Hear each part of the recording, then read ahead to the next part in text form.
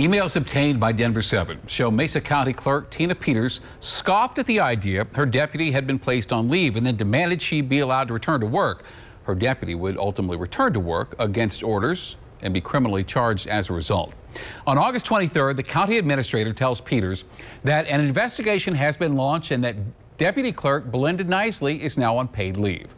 Peters replies, quote, "As the elected official in the county of Mesa, Colorado, what was done at my office today to my chief deputy appointed by me and God is a travesty. Belinda Nicely, my chief deputy, will return to work tomorrow as she is appointed by me and is the clerk while I'm out of the office. Any so-called investigation," she says, "that you have concocted can continue as you see fit." Well, 2 days later, Peter emails again, this time calling the situation, quote, "nonsense," and telling the administrator that he's breaking the law and that Nicely should be returned her badge and credentials. Peters then threatens legal action against the county. Well, Nicely returns to work that day and, according to prosecutors, tried to use Peters' laptop since she was on leave. Well, she was not allowed to do either of those things and charged with burglary and cybercrime.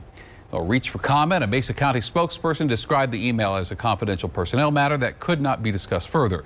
The DA told us, quote, "Rules of professional conduct prohibit me from commenting my personal opinion on whether someone's actions constitute a violation of criminal law."